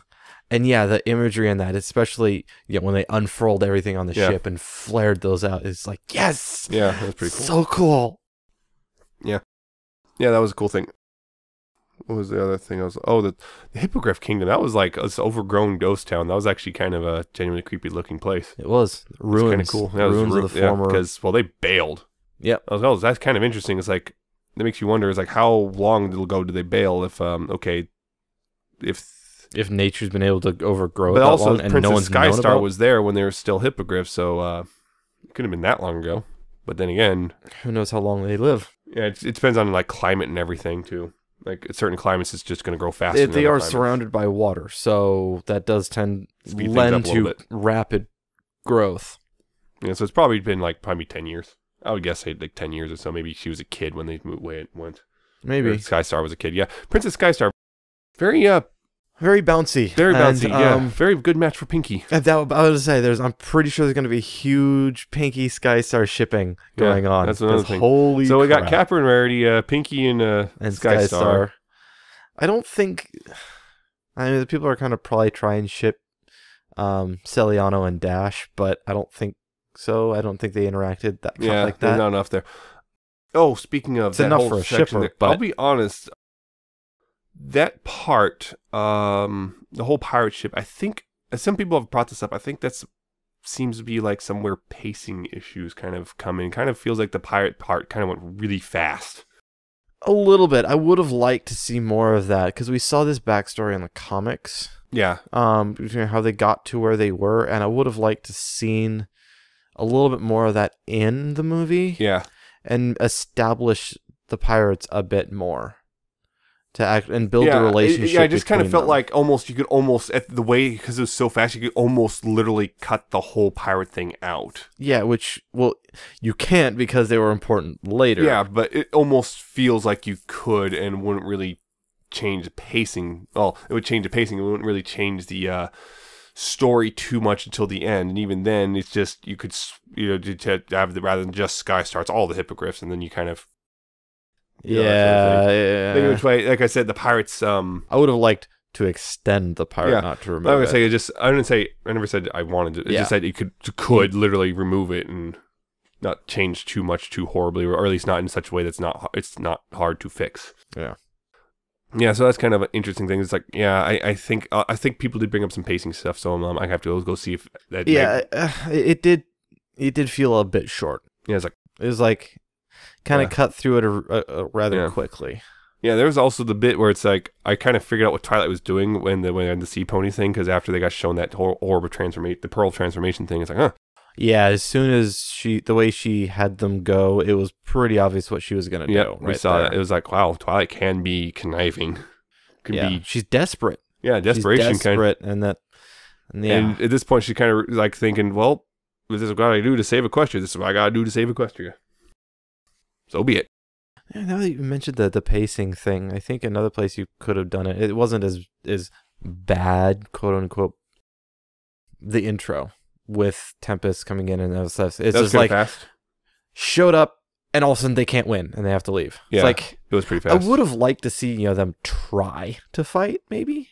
Yeah, and then and have them actually realize through a few more skirmishes that they're not going to win. That was also pretty fast, I have to be honest. Yeah, I would have liked to see a little more. I think those are the two if pacing issues. I think those are the two spots with the major ones. Anything else is kind of like yeah, and even then it's not major. It's notable but not major. Yeah, so it's kind of interesting that there's this whole like magic alarm around the pearl until I got caught up in the jellyfish tentacle things. Sea anemone almost. Yeah, that was jellyfish. Yeah, it was more like a jellyfish. Yeah, and she was being stung too. It was like, geez. Yeah. Ow, ow, ow, ow. Yeah, it's just kind of like, wow, it's kind of like, wow, Twilight really did screw up on this part. And yeah, again, kind of nice seeing her, not be perfect. She's not a perfect pony princess. And kind of, I kind of understand where she's coming from in the sense like, she, the previous interactions have been, we can't really trust anyone.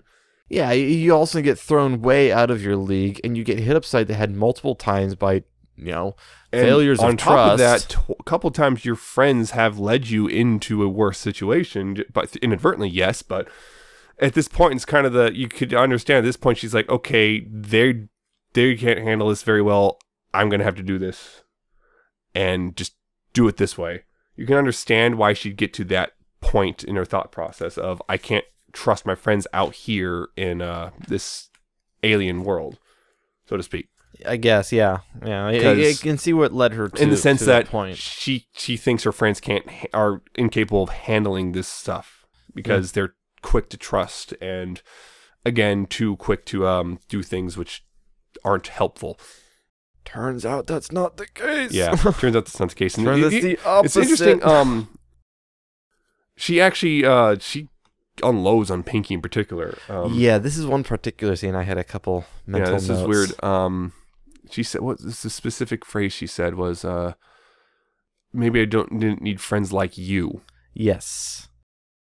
I was a bit caught off guard through that argument. It was like, this doesn't quite seem, even with Twilight's desperation. Yeah, this is the part where I was like, that felt a little bit out of character. Too far?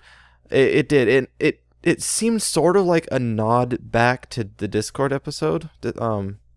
Which one was that? What was the name of that one? Or no, earlier, first, Return of Harmony. Return of Harmony. No, I think it was Return of Harmony. The whole, when Discord broke them all apart. Who needs enemies?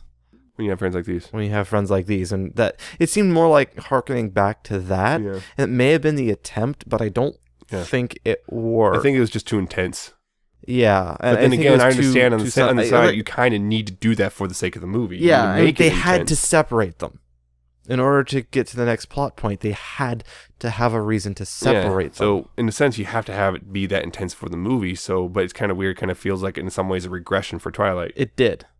And yeah, she was, at the end of her wits. Yeah, that you could say just, she's tired and angry, cranky and angry, and yeah, she was at the end of her wits through the whole thing. So I mean, tired, desperate. You could, but it did seem a little bit.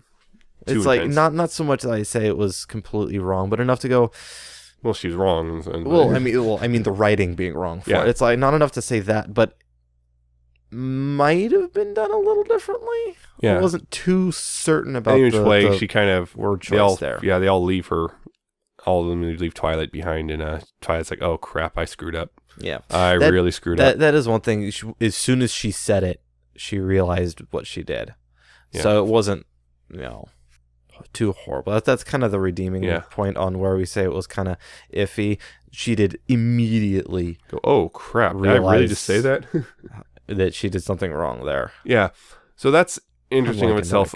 Spike did stay with her. I was wondering if Spike was actually going to go with them for a second. I think that scene was him not knowing what to do, trying to figure out which way to go with, because he's stuck with Twilight all his life, but at the same time he kind of probably realized Twilight did screw up. But then again, he also probably realized Twilight really needs someone right now. She don't leave her alone at this point. And he made the right choice. She will spiral. He made the right choice. Yeah, because then he was able to warn them when he got captured. Yep. Because she was just talking, and then I also like to immediately she sees Spike's Joe immediately just ready to fight, even though it didn't work, but still. It didn't just immediately I'm going to fight now. Mm-hmm. Time to kick butt. Although I did like how Spike got out of his, because he got grabbed. Yeah, breathe fire and light his arm on fire. Spike using his flame for good. Hey. He's actually using his flame more. Yes. Yeah. And also once she got captured, Tempest and her start talking, and then Tempest does a villain song, which is great. Oh my god, that villain song was amazing. Yeah. It actually might Daniel Ingram on that one. Might be my favorite song in the movie. It's during the song is also where they explain Tempest's backstory, and I think that part of the song, I don't know if that's in the actual soundtrack. The whole, because it kind of quiets down a lot. It kind of breaks the pace of the song a little bit. I disagree. I think I like it kind of needs that mellow part. Horrible, yeah. But it's still an amazing song. Yeah, it's in the soundtrack for sure. It's also cool that the animation style shift for that part. Oh man, I guess enhanced pointy ponies. Yeah, enhanced pointy ponies. That whole thing when doing the backstory. Yeah. Before we talk about the backstory, yes. Harkening back to you said earlier with the cool shots, yeah, like the ship blowing up, seeing from the reflection. This was another place. the cuts, the angles, the cinematography, and the composition of this scene was so cool. Yeah. The shots from above on the cage and the red, like the red floor, which is like lava but not lava. I don't know exactly what that was. Engine fluid. It's something, I don't know, but it was just, everything about it screamed villain. It fit everything so well. The angle, it was really cool. Yeah. And also Twilight was in the anti-magic cage. She's sitting there just trying to get out so hard, and she just can't, just reflects back. Yeah, it's like absorbing and such like that. Yeah. Yeah. Dissipating, absorbing something. But anyway, yeah, the backstory, that was interesting. Just, again, the new animation style and stuff. But it's just, she's a little kid, and she's got friends and stuff, and then, the ball went into a cave, and she goes get it, and oh crap, there's an Ursa. I think that was a minor. Yeah, I'm pretty sure that was the minor. Not yeah, the but major. anyway, she got slapped. Dropped. She got. Fishman got dropped. Fishman got dropped. Yeah. Tempest got slapped. Yeah, like that's what broke her horn. That's what gave her a scar. Yeah, the scar, and after that, her magic didn't work right. Same. Yeah, it didn't work right. And her friends kind of bailed on her. Yeah, well, they got kind of scared. Yeah, tried using her magic. Magic just tends to be explosive now. That's all it can do is just light off explosions. Yeah. So that sucks. And then she just, I'm out. Like, and fine, like, friends I don't need you either. Can't have friends anymore. They suck. It's like, you're gonna hate me for this. I know where you're going. You know where I'm going with it, because it sounds a lot like Starlight's backstory. Yeah, except done better. It's still kind of petty, but it went in a better writing direction. In a sense, I would kind of disagree. It's petty to a degree, but at the same time, it makes sense for a child. Yeah. And she ran off, and at least she didn't try and start a cult. Yeah, she didn't. What she did, she went to someone who claimed that he could give her magic back, which she's trying to fix her life in a sense. Her whole thing is she's still angry that because of that one event, friendship is horrible. But again, I think the implication was it was just kind of she's trying and they're just rejecting her, which. Well, they reject that one time, and that's what set her off. Yeah. And it's like, it's kind of petty, but it makes sense for a child. Yeah. Well, the thing is, it's just you're rejecting her constantly. Like, this isn't like, there's something outside of the kid's control. This is like, no, these kids are actively rejecting her because, she can't use magic anymore and she looks weird now. So, there's that. Plus, again, it's also told from her perspective, so. Anyway, her whole thing was, she allied herself with the Storm King because he said, I can get your magic back. I can fix your horn. If you help me. Yeah, and that was explained in the comic. Yeah, and then at the end of the movie too. Yeah, help me out. Your magic will be back. And so it's like, okay, that's what she wanted. It's like, it's interesting in of itself. It's like she just wants her magic back, so her motivations make sense. Yeah, that whole thing was just so it's like that whole fight, and then the Storm King's there and everything, and again being all fantastic. Yeah, he gets, the staff. I can't remember what it's called now. And it was named in the beginning. They name dropped it once in the very beginning. Yeah. But anyway, had the staff, which needed the Magic of the Four Princes. It's like, Magic of the Four Princes. This seems very familiar. T-Rex comparisons right back. Yep. Although he actually, didn't grow huge and just start destroying stuff. He was like, okay, I got power in it. I've got control. Because he's raising the sun and moon over and over again because it's funny. Because it's funny. Yeah. Yep. And then surprise, he betrayed Tempest. Yeah, surprise, surprise. Curse your sudden but inevitable betrayal. Yeah, he betrayed Tempest, and it's like, yeah, I'm not going to help you. I'm using you. That's what I do. That's what I do. It's like, he's got a point there. Got a point. But yeah, that was kind of an interesting thing. It's like, yeah, she's still like, you're still going to help me, right? Yeah, sure. And then you made a deal with me. Yeah, no. And then it says surprise, and then no one cares about the bit of a fight there, and then Storm King, because the rest of the main six launch themselves out of a cannon to literally land themselves on Storm King. Yeah, because that was the whole Storm King. The Storm King actually made a big storm, because that's like, I'm the Storm King. I need to have a storm. When they held Twilight, they had a cake and everything they made to hide the pirates in, and the ponies were all chained up and stuff because apparently they're chained and muzzled and geez. Not the main six, other than Twilight or Pinky just being too happy. Almost blew it. Pinky! Yeah, and then, well, Grubber wanted cake. Want some cake, and... That's an eyeball. And then it blinked. Ah! God! Nope. And, well, our cover's been blown. Yeah, awesome fight scene. Yeah, fight scene and the pirates and whatnot. Oh, geez. Fight scene. And Spike being used as a flamethrower and all that. The fight scene had some really cool stuff to it. There are 2 scenes that I'm remembering in particular. Uh-huh. One of them is the Pinky-focused fight scene. Yeah, Pinky hands one of the guards a box, and then she pops out of it. Surprise! I have another surprise for you, and has a cupcake. And throws a cupcake at him at point blank range. But then it does this scene cut to the wall behind him, and then the cupcake splatter. And it is the this is blood, basically. Like the cliche getting shot in the head, blood splatter on the back of the on the back wall. That's what they did with the cupcake. Now, of course, she just then she kept shooting. It was just a cupcake, not blood. But then it snaps back and then does a scene that we've seen in the trailers where she just like Gatling cannons cupcakes at this guard and splatters him against the wall, and he slides down, smearing the cupcake. It's like, holy crap! And she's starting to laugh maniacally. Just like more and more disturbing laugh. Holy crap! And also Fluttershy. It was cool. Fluttershy's way with dealing with giving one of them therapy. That was the other thing that was coming to my mind. I've been seeing little clips of that. The whole, you want to talk about it? You look really tense. You want to talk about it? Yeah, and then later crying. Just the guards crying. Shy. Sorry, session's over. Gotta go. Gotta go. Oh. Yeah. How many bronies want to have a therapy session? You can't have... Oh. No. No therapy session for you. Because she's not real. No.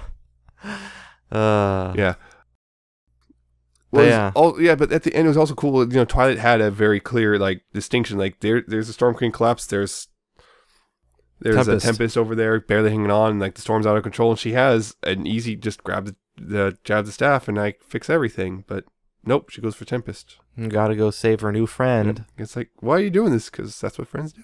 That was almost that whole scene. I think that's another thing was that kind of that went really quick too. It's kind of, yeah, one talk and they're suddenly their friends. She Twilight considers them friends. Like, okay, that's a little weird. Yeah, I would have liked to seen more. If we saw, I think if throughout those interactions we saw more of Tempest kind of doubting. You know what the best place would have been?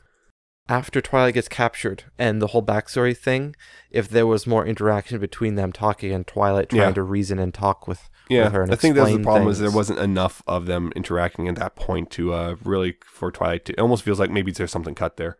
It may have been, and that leads me to the other, if they did have that, it may have been a pacing issue. Or it might have been a time issue. Just it's not necessarily pacing, it's just true. They time. Want to keep we can't keep it. We cannot have a 2.5 hour pony movie as much as we'd love one. As much as we would love one, the kids would not last through that. Yeah, this was already almost 2 hours. Also, you really got to watch for dialogue heavy scenes. Yeah. You got to be good with your cuts. You don't want to pull a Star Wars prequel. Yeah. Over the shoulder, over the shoulder, over the shoulder. So anyway, she goes and saves Tempest and stuff, and like, why'd you save? Why'd you save me? And all that. And the main six are there, and then they get the staff, and then it's like, oh no, there's the staff, and they all apologize, and then we gotta fix that later. There's still stuff going on. And they have to get the staff, and Storm King's trying to get the staff, and Twilight just barely gets it, but then they both fall out. Flies through the window, gets sucked up by the tornado. Yeah, and then she looks like she's gone. And then she descends from on high. And then she ascends from on high. Descends. Yeah, descends from on high. With the staff and everything. The staff is. Yeah, I saw this. I died for your sins. I saw this scene coming, and it's like, we're gonna get a pony Jesus, aren't we? She is. We're gonna get a pony Jesus, and yep, we had. It was basically a resurrection scene. Yeah, and so they're all hugging it out, and nope, there's Storm King still there. Oh, and he's going to throw one of those little crystallizing ball things. Yeah. Yeah, and then Tempest just takes it for them, and oh no. And and her momentum carries her forward to the Storm King along with the gas. Yeah. Fart gas. Why did it have to be green? Yep, and they knock, so he gets crystallized too, but, they grab Tempest with the staff, the magic of the staff, but they let him fall, and he shatters. He shatters. Like, he's dead. That's that is one of the most brutal ways they've taken out a villain in the franchise. Sombra. Sombra exploded, yes, but we only saw the horn. The closest. And the thing with Sombra is his horn wasn't a rock at that point in time. Yeah. His body formed before he exploded. Storm King was a rock, and he fell apart. Yeah, he shattered. He shattered. He's dead. There's Unless no they coming can back put from him that. back together. Why? I don't know. I mean, Just sweep it up and be done with it. I don't know, because it was interesting. After he shattered, he hit the ground and shattered, and they had the camera angle on the ground, lying. The camera's lying on the ground. Oh yeah, and his face. And is there his too. head and his face rolls Half toward his face. Yeah, half his face, and then his eye shines. Yeah. His eye has a sheen to it. So, Well, that could be because it's crystal. yeah, but yeah, it's interesting. Yeah, that was like, wow, that was pretty brutal. That was. I was not, like, I just got out of my. that. I just like, whoa. They went for it. I was wondering how they're going to handle Storm King. Yep. At the end, it's like, I was wondering, are they going to inform him, or is he going to be banished or imprisoned or whatever? No, shatter. He dead. He did. That was kind of crazy. And Just then, like yeah, of Songbird. course, the epilogue, they had the Songbird Serenade, the Rainbow song. Like, literally, it's called Rainbow. It's literally called Rainbow. It's a good song. Yeah, it's a pretty good song. Great song. Yeah, so that was the big old thing. You know, they had that and had a bunch of, it's all happy and everyone's, and all that stuff. And then, there's Tempest off in the back, kind of being awkward Being and lonely. moody. Being Brooding. moody, emo. Brooding. And Twilight goes, oh, hey, it's okay to come, You can join us. more the merrier. More friends than And married. Tempest is like, I don't know. It's like, you got a lot of good magic. And then Tempest does firework type things with the explosions. Like, I guess what you do work with what you got. Because, yeah, that's one thing. It's like, Tempest didn't get her horn repaired at all. It's like, you'd think maybe, they'd do that for her. I'm wondering if it ever could. Yeah, I'm wondering maybe it just turns out, nope. Storm King was just totally lying. And totally was. Yeah. But yeah, it was also interesting. It's like a funny way to reverse the damage the Storm King did and everything. They just put the staff in backwards. He literally just stuck it in backwards, and it worked. And they reversed everything and fixed Candelot and unfroze the princesses who were like, blah, blah, blah, blah. And okay, yeah, you guys did it. You guys did an amazing thing for. Hooray. You saved Equestria again. Oh, how many times is that? Also, I noticed that one Start bit at the end with charging Twilight us. and Tempest looking at each other. I was like, I think So we've got a new ship there. Capper and Rarity. We've got Skystar and Pinky. Now Twilight and Tempest. We've got Twilight and Tempest. Oh boy. So got half of them. I've said it before. Twilight's been shipped with pretty much almost every villain. Except for the Storm King. Didn't ship with Storm King. Although shippers will hold that, Oh, is that a challenge? And Is that a challenge? that one scene where Storm King hugs them both. Oh, friendship and blah, that one. Yeah, friendship, pony. Blah, blah. Yeah, that was pretty fun. So yeah, they also revealed Tempest. That's not my real name, Tempest Shadow. It's like Tempest this seemed Shadow kind is of not intense for a pony. It's like, geez, why did your parents name you that? Nope. Okay, her real name. Oh boy, here we go. Fizzle Pop Berry Twist. Fizzle Pop Berry Twist. So I guess you'd call their ship Twizzle? Twizzle. What a twist. What a twist. Yeah, so that was kind of a cool thing. Gotta kind of hurry along. We're almost at an hour. Huh. Oh, geez. Yeah, there's a lot to go There's through. a lot. There's so much. Discord is in the credits. Discord did show up in the credits. Like, actually, Discord is the first was a shadow of him. Then he was in the background when they were doing the dance. Because the credits are cool. It was also, I think it was kind of similar to the style they did with the Tempest Bat flashback. A little bit flashier. It was a cool little style shift right there. But they're using Toon Boom, not Flash. It's a cool little style shift. It was. Yeah, Discord was probably just sitting back watching the show. Yep. It's chaos. That's what he lives for. Maybe he was captured off screen. We don't know. Nah. Why not? Can't capture the Lord of Chaos. Why not? Unless you have the elements of harmony, which were never mentioned. Well, actually, I think they said something about elements earlier. They said elements. They distinctly said elements early on in the movie. So they did at least vaguely mention them. Yeah. But although, they don't have them to use anymore. Yeah, well, sort of.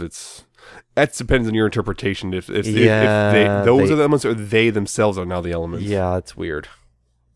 Fanfics are fun. Fanfics are fun. Yeah, and I can't wait to see I can't wait to see what people do with this stuff from this movie. Oh boy, there's a whole bunch of lore and backstory to go through. Are we going to ever see these characters in the movie ever in the show? Probably not. But there's a chance just because it is possible they could use sound alikes or whatever. Or they literally could just say, just get the budget and get them back. Get them back. And who knows if they enjoyed doing it. Because I know way back with Transformers, they got the 86 animated movie, they got a whole bunch of celebrity VAs, and then most of them didn't return for the show, not surprisingly. Not surprising. And they just got some sound alikes, or they just didn't even bother trying to make them sound alike. And they're not above changing voices if they need to. For example, Twilight's mom in the episode, she was voiced not by Tara Strong this time. Bon changed voices like how many times? Different voice actor almost every single time. Until they made it consistent as of season 5. And by the time they actually made her an established background character, instead of just background character number 1 or whatnot. Yeah. So I think that's our kind of run through the movie. There's so much more we could talk about. So much more. We could do we scratched the surface. We don't have time for that. Yeah. I do not want to do another 2-hour episode. Thank you very much. But yeah, this is a fun movie. Again, go see it. Yes. Please see it in the theater. Please. Just if you can't, just please see it in the theater. Apparently, I believe, it's as I think the news will say, Germany said it will be coming out in March on Blu-ray and stuff. Yeah, and yes, there is a leak. There's a leak. Don't watch that. Don't encourage that, please. Please. Yeah. Please. Because we want more of this. Yes. We want to see more of this. We want to see this Pony the movie too? Well, I mean, even if they don't do a second movie, the sales of the movie can determine whether the show goes. And also 2D animation in general, theatrically. Yeah, that. We would love to see more of this in general, even if it doesn't the show. Oh, it's kind of weird because it's 2D character animation, it was like but then 3D background. So it's still 2D animation, which was, again, very beautiful. Oh, it was. It was great. For the most part, we did kind of nitpick a couple things here and there. But, yeah, that's more or less my notes at this point. There's probably a lot more I could get into. There's probably stuff I could, when it comes out on Blu-ray and stuff, freeze frame it and go, see? There.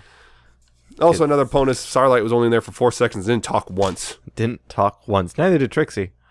They showed up in the background. That was it. No, that was that. Good.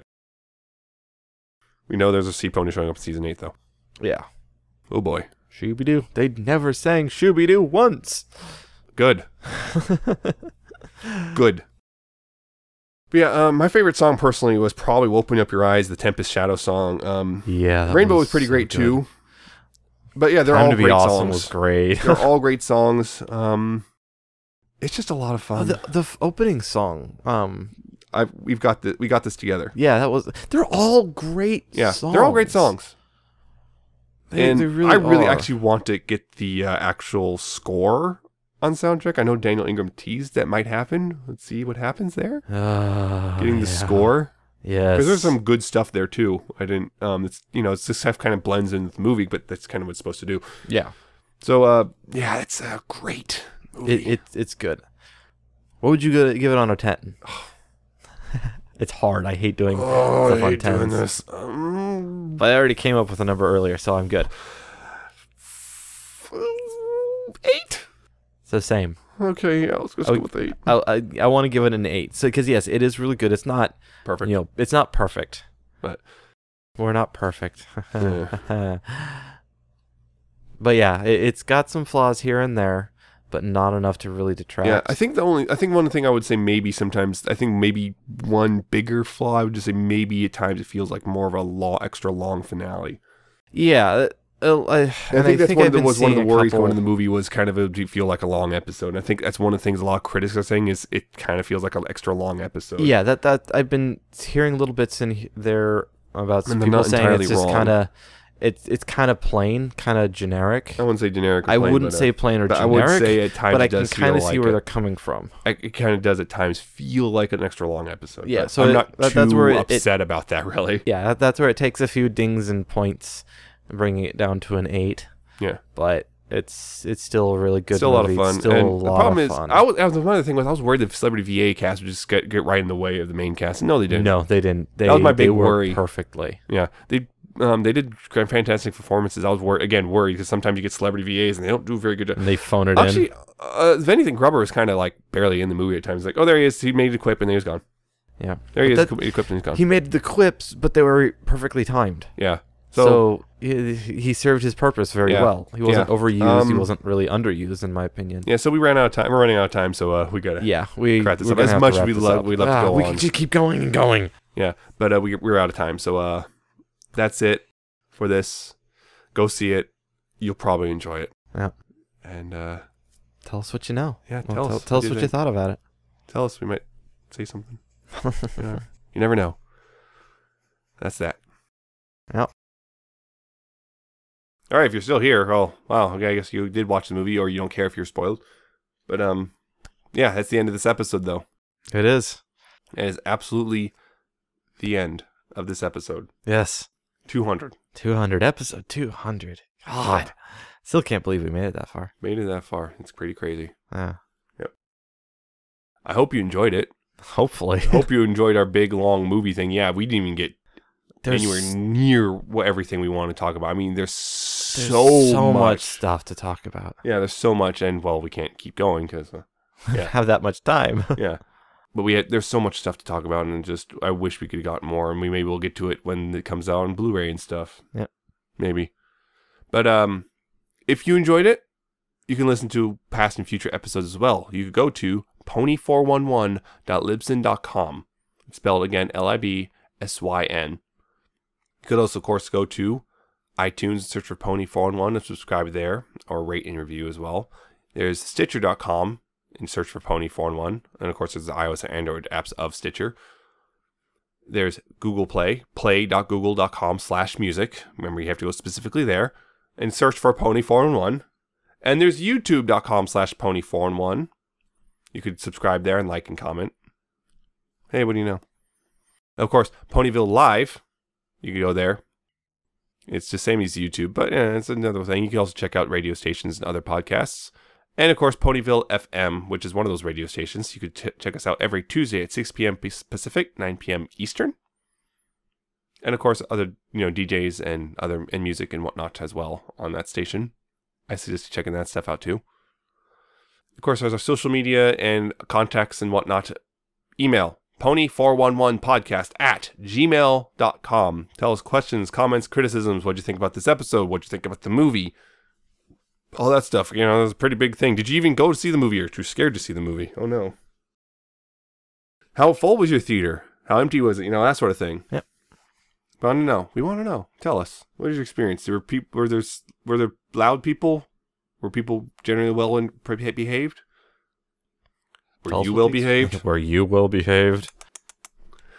Yes, all that stuff. You can tell us via email, or you could go to facebook.com/pony411, like the page, and again, tell us about the movie and whatnot if you want. And that's also where new episodes will show up as they, are released. If we've been doing this for 200 episodes, I mean, come on, at this point. And of course, there's Twitter. We're at Pony411. That's where the usual episodes usually show up. That's where we talk about stuff and whatnot. It's short and sweet. We still don't have 280 characters, but hopefully soon. Yeah. Of course, there's our personal Twitters. I'm at Nemesis Prime 1, and he's at Alcatraz with a 77T and an underscore at the end. I have 280 characters on my personal account, oddly enough. But yeah, I've also, more toys and stuff, and I've been doing things. Doing things that you can't talk about. No, I cannot talk about legally. Lawyers will kill me. They probably won't kill you. They'll kill me legally. It'll be legal murder. Legal murder. But yeah, you can follow us on those accounts, of course. That's it for 200. It's in the bag. It's 200 episodes, so I guess on to the next 100. Woohoo! Starting with, of course, 201, which will be Secrets and Pies. Secrets and Pies. Yep. We'll be talking about that. We already talked about the comic. Dash and Pinky. Oh boy. And that's you. Yeah, I get a Dash episode. Pinky Dash. Oh no. So, until then, of course, for the 200th time, please pony responsibly, guys. See ya. Goodbye.